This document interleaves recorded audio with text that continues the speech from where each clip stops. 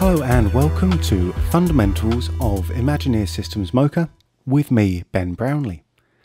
These tutorials are meant as a quick way into Mocha so that you can understand what you're doing rather than just, hoping for the best.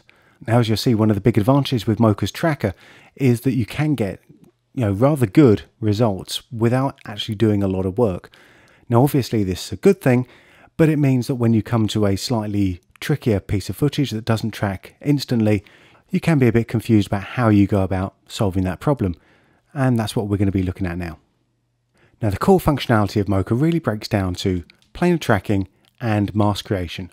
Now, of course, we have features that come off of that, like the 3D camera solve, the insert, remove and stabilize. But at the core of it, the main skills you'll need to know is how to create a good track and how to drive shapes out of that track as well. Now, before we get into Mocha's tracking, let's look at what Mocha doesn't do.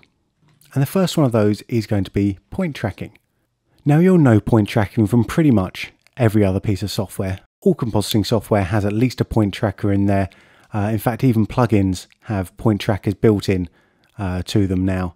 And the point tracker consists of our center point, our feature that we're tracking, and the outer search box for where we're going to be tracking past that. Now, the big advantage for point tracking is that it is fast. It's in fact very fast. And when we've got a very clear feature like we're showing here, then everything works out absolutely fine.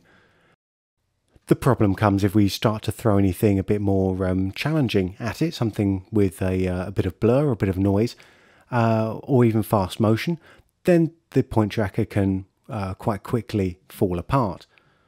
Or if we're trying to track a feature that has very limited contrast in it as well, this is also another issue for point trackers. 3D match moving software also uses point trackers, or feature trackers anyway, by picking up certain features based off of contrast to then go out and generate the camera data or the tracking data that it needs to. And these are often going to be a mixture of automatic features and manual tracking features as well. What Mocha does is, instead of tracking single features or single areas, it tracks planes. And a plane in geometric terms is a 2D shape, a flat 2D shape.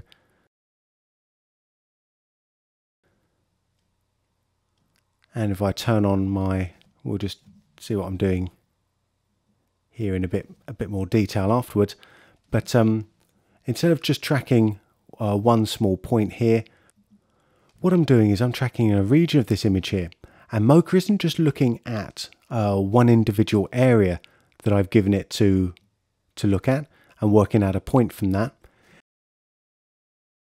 It's taking a look at this entire shape here, and it's checking out the movement of this shape, and out of that movement it's then generating up this four-corner surface. And it's this surface, as we'll see in later exercises, it's this surface here that shows us our track data. So instead of just taking out one point, we've got 4 points to take out, but not just 4 points. We can describe an entire plane, so I can easily offset this shape to describe this entire area around here. And if I press play back on that, we can see that now that entire region has been successfully tracked out of just tracking this one small region here. And this opens up a whole range of possibilities for doing offset tracking or relative tracking when we have to deal with troublesome footage. In the next exercise, we're going to be delving into the Mocha interface, so join me there.